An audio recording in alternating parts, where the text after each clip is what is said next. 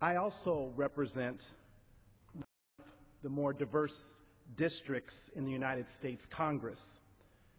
Our district is 25% Latino, 16% African American, 7% Asian American, 2% Native American.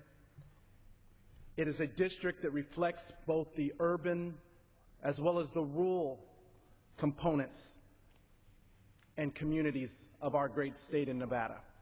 In fact, Congressional District 4 reflects the state of Nevada, and Nevada increasingly reflects all of America.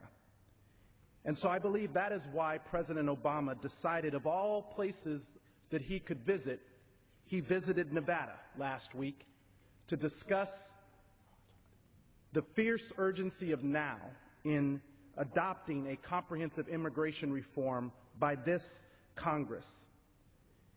The fact that Nevada reflects the changing demographics of our country, but it also reflects the broken system which is our immigration system.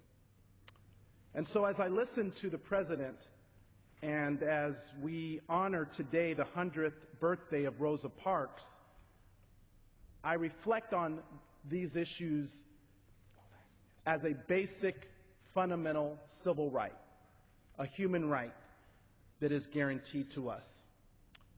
So today does mark the 100th birthday of Rosa Parks, an icon in the struggle for justice, a woman who was known as the mother of the civil rights movement. As an African American woman confronting prejudice and unequal treatment under the law, Mrs. Parks remarked that what pushed her to say no on that fateful day in Montgomery was the simple fact that her mistreatment was just not right, and she was tired of it.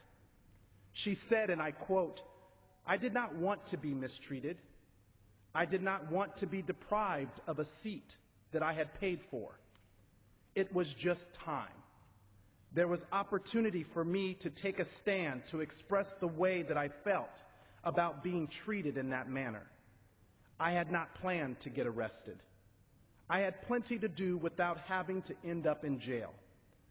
But when I had to face that decision, I didn't hesitate to do so because I felt that we had endured that too long. The more we gave in, the more we complied with that kind of treatment, the more oppressive it became. It was not complicated. It was prejudice. It was unfair. And she was sick of it.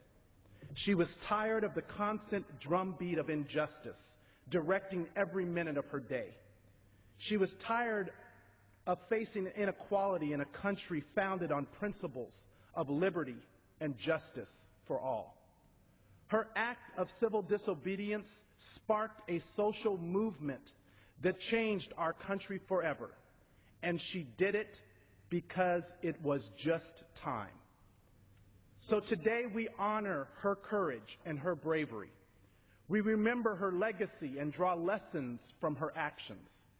We take up the cause of promoting more just, fair, and humane policy for all because that's what we owe Mrs. Parks and all our civil rights leaders.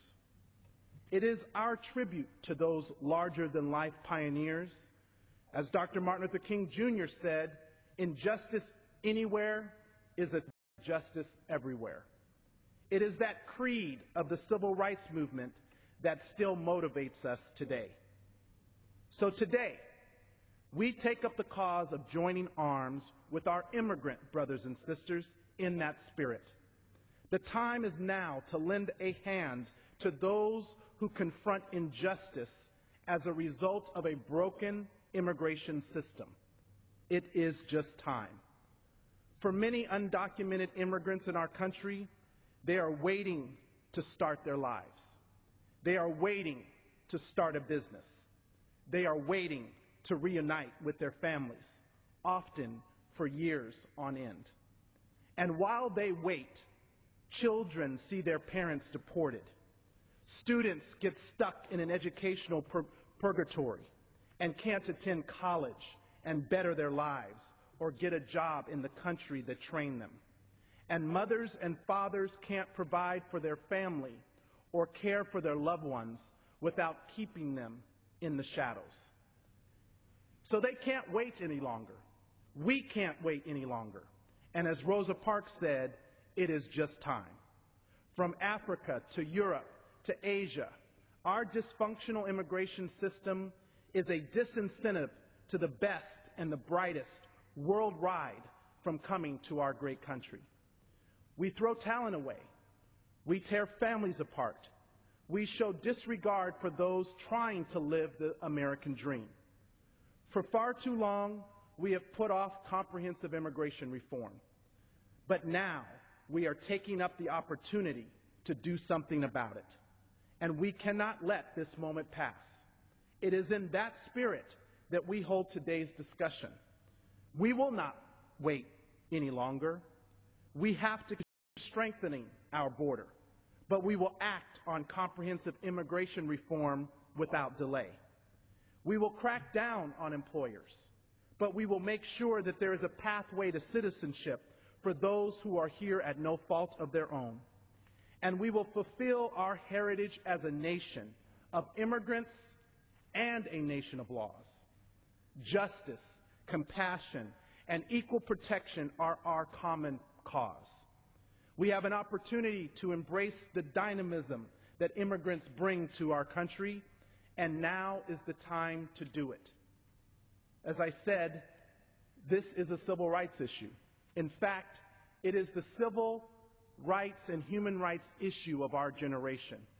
Just like the civil rights issues of the 60s that were fought by African Americans and the women's rights issues before it, this is a civil rights issue that must be advocated by all who believe in a sense of justice, opportunity, and equality for every person. And as we work together, we can move forward on immigration reform for the good of our country and for the good of all of us as human beings. I yield back my time.